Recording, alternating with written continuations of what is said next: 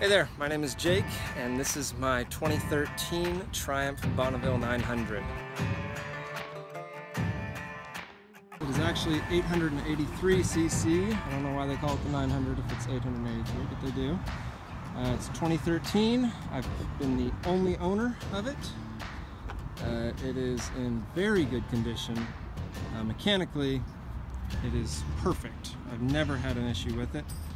The engine runs really well. I've kept it tuned up, and I have all of the maintenance records to support that. And I've got the single tack on there. I got the Thruxton handlebars put on for lane splitting in Los Angeles, and then I got the end cap mirrors also for that same purpose. I got the dual seat, standard seat. The pipes are also not standard. They are just a little bit of an upgrade from British Customs. It has not gone without damage, however.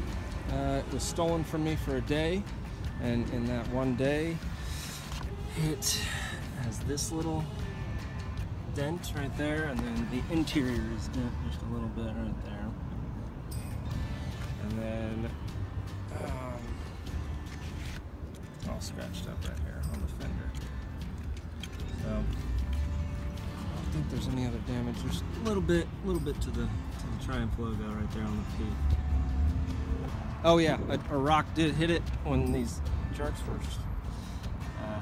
doing donuts in a gravel parking lot. So paint was chipped a tiny bit right there on this side of the tank. Other than that, she's in great condition. Runs really well. I'll start her up for you.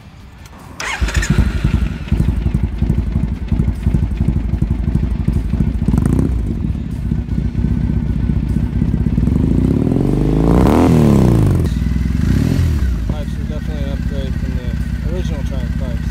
So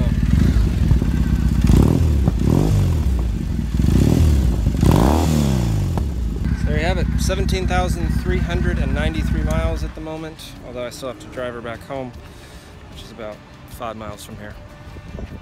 Motivated to sell, which is why the price is much less than the Kelley Blue Book value, as well as the fact that there's a little bit of damage to her. Yeah, make me an offer.